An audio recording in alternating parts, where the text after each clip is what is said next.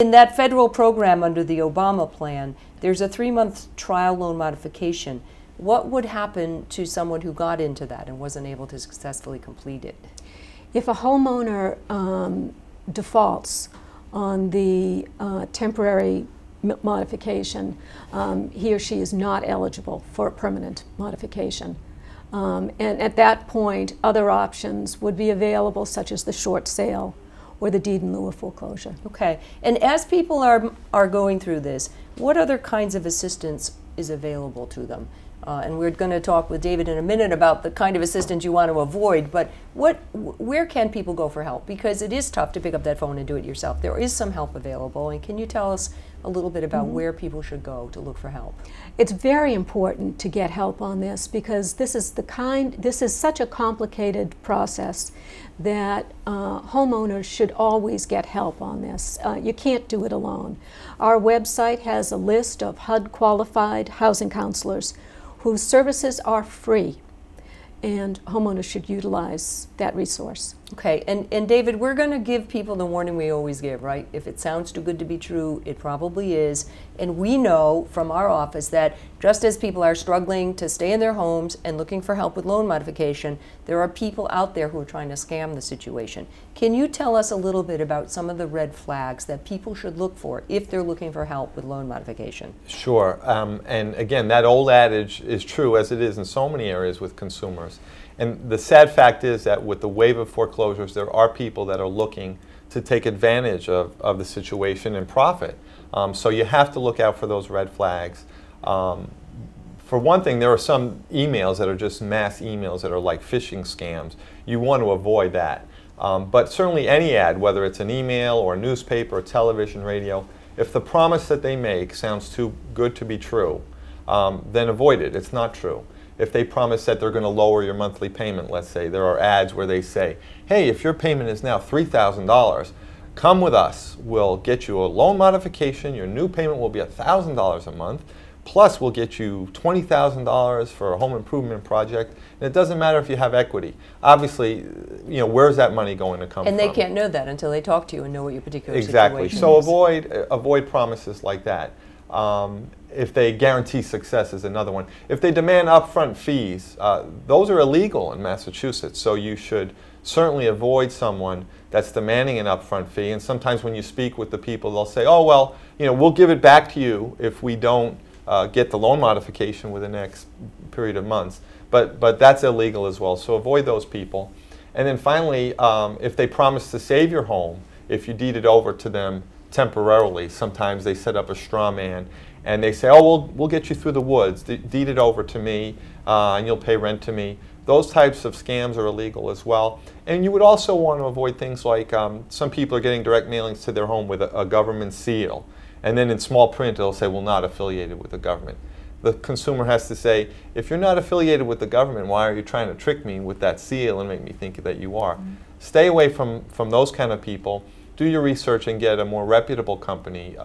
Check for references, check with the Better Business Bureau, and make sure it's a company that can do a good and honest job for you. And one last question, David, we're talking about two kinds of things. One, if you're trying to modify your loan, the people who would scam you there, be careful, watch for those red flags. And the second is if you are in foreclosure or looking for help through bankruptcy, you also need to be aware of those foreclosure rescue schemes. Is that fair to say? That is fair to say. There are people who will try to flip the property, basically stripping your equity and taking the home away from you, and you definitely want to avoid those kind of people. And just very quickly before we end, what should you do if you believe you've been a victim of one of these scams? You can contact the Attorney General's office and we'll look into it. Okay, because we investigate those complaints, right? We do. Okay, thank you very much. It's time for us to take a quick break. Judge Kenner, I want to thank you for your time this morning, and David, particularly for your expertise for viewers, but also for the work that you do on behalf of consumers in the Commonwealth every day. For those of you watching, please know that our website at www.mass.gov/AGO has a lot more information on this topic, as well as ways to contact us if you have particular questions. When we come back after our break, we're going to shift our focus a bit and talk about those who are planning to buy a home, particularly first-time home buyers, and the importance of being an educated buyer.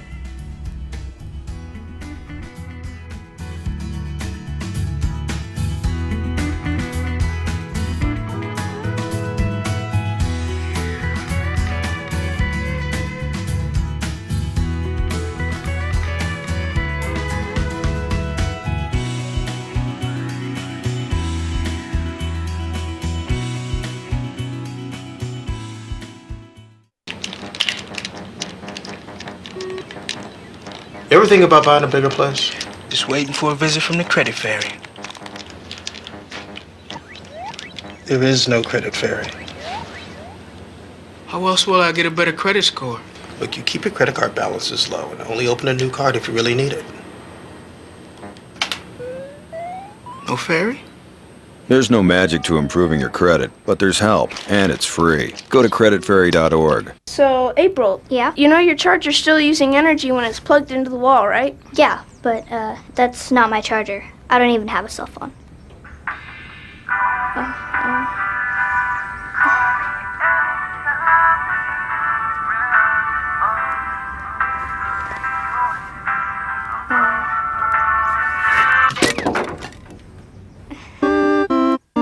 Millions of kids are using their energy wisely.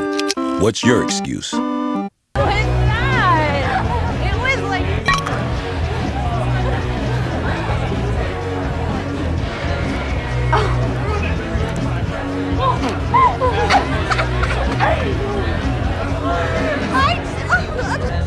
It's easy to tell if you've had way too many. But what if you've had just one too many?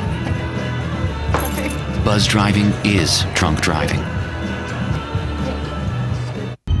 I present to you Algebra 2, Foreign Languages, and finally Biology. Who among you will step up to their challenge? Me. Me too. Sign me up. Take on the tough classes now. You need them to prepare for college.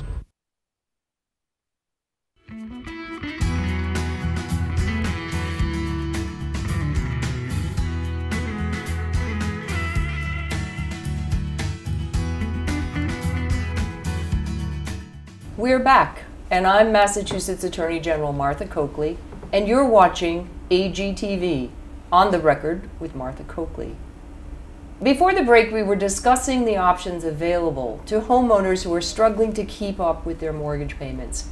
We're going to switch gears a little bit now and provide some information to those of you who are considering buying a home, particularly first-time home buyers. You know, with home prices down and mortgage rates down, and the prospect of an $8,000 tax credit for qualified first-time home buyers, many are taking advantage of this opportunity to purchase a home. But buying a home is the single biggest investment that people may make in their lifetime. And before you make such a huge purchase, it's really important to be an educated consumer and to understand the many options that are available today to prospective homeowners. My guests for our second segment today are Assistant Attorney General Chris Berry-Smith. He's the Chief of our Public Protection and Advocacy Bureau. Chris has led our office's work on mortgage issues and will explain some of the options for buyers today and a little bit of the history of how we got to where we are. And we are pleased to have with us also Michelle Meisier, who is the Director of Homeownership and Asset Development Programs at the Allston Brighton Community Development Corporation.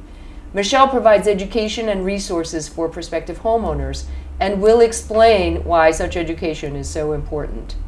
Now, Chris, the mortgage industry has changed dramatically in the past 10 years. Can you give us a real thumbnail sketch on what some of those changes are, and particularly where we are today and what that means for prospective buyers?